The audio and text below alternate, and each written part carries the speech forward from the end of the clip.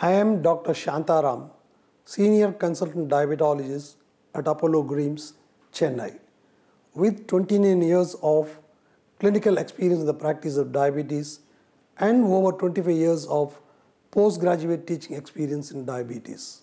Formerly Professor in HOD, Institute of Diabetology, Madras Medical College and Government General Hospital, HOD and Director, Institute of Diabetology, Stanley Medical College and Hospital.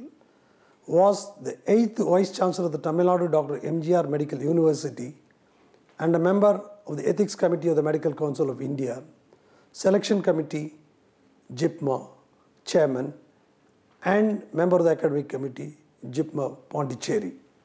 Recipient of the Best Doctor Award from Government General Hospital and Madras Medical College, recipient of the Best Teacher Award from the Tamil Nadu Dr. MGR Medical University and the Best Doctor Award from the Tamil Nadu Medical Council. Also recipient of the Lifetime Achievement Award from MV Hospital of Diabetes in Chennai and Apollo Sugars. Received the Millennium Doctors Award, KG Hospital, Kovai. Diabetes, a progressive disorder, is a metabolic vasculitis which increases the burden of macrovascular like coronary artery disease, peripheral arterial disease and CVA, as well as the microvascular disease like diabetic kidney disease and diabetic retinopathy, which places a huge burden on the economy of the country, projected at 1.95 lakh crores by 2021, which is over 6 times the healthcare budget of 2018. Not only it places the economic burden on the country, but also a financial burden on the individual and the family, as it accounts for more than 50% of the disposable family income. The cost of treating diabetes without complication is approximately Rs 3,000 to Rs 8,000 per month, increasing with the duration of diabetes, and with the onset of the microvascular complication, it is 3-folds, and with the onset of macrovascular complication, it is 4-folds. But more distressing is the increasing prevalence of diabetes at a rapid rate in epidemic proportion, with the urban prevalence of 20% and the rural prevalence of 10%. At present, India has about 72 million diabetics, which is projected to 134 million by 2030. This is because of the increasing longevity of the patients, rapid urbanization, increasing prevalence of obesity, and higher prevalence of pre-diabetics with a rapid conversion among the Indians, and the narrowing urban-rural divide with 70% of the population living in rural India. Therefore, the need of the hour is to prevent diabetes, which is more easy and doable than reversing or preventing diabetes complications. It is therefore imperative that we create public awareness on the risk factors for type 2 diabetes and encourage patients to lose weight, to have regular physical activity, to eat healthy, and to practice mind relaxation techniques like yoga, meditation, and music therapy to de-stress themselves. 2. To motivate the practicing primary physicians to screen for diabetes and detect diabetes early. 3.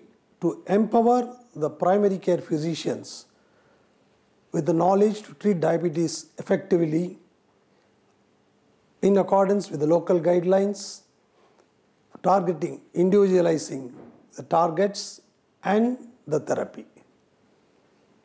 4. To encourage the patients on the diabetes self-management and monitoring techniques for effective control of diabetes. And lastly, but not the least, is to encourage the family participation in the management of diabetes, which is the theme of this World Diabetes Day in 2018 and 2019, because the family members or potential diabetics knowing the risk factors and the signs and symptoms of diabetes will help them prevent diabetes or detect diabetes early. Also, involving them in the patient care will reduce the emotional impact of diabetes in the individual diabetic patients and has been shown to improve the health outcomes in patients with diabetes. As I congratulate the doctors on this World Diabetes Day, my key messages to all the specialists is to screen Indians less than 30 years of age, as diabetes is an asymptomatic disorder in majority, at least 95% of the cases, and it occurs early in Indians. 2. To re-emphasize on the lifestyle modification on each and every visit of the patient, since lifestyle modification is the mainstay of diabetes therapy and would slow down the progression of the disorder, reduce the pill burden and the cost of the therapy. 3. To intensify the therapy to achieve the target levels, since we have drugs with low or no risk of hypoglycemia like SGLT2 inhibitors, DPP4 inhibitors and the long-acting insulin analogs, and hypoglycemia, which is a barrier to good control, should no more be a concern. So, on this World Diabetes Day, we know that diabetes is controllable, unpreventable. It is in our hands.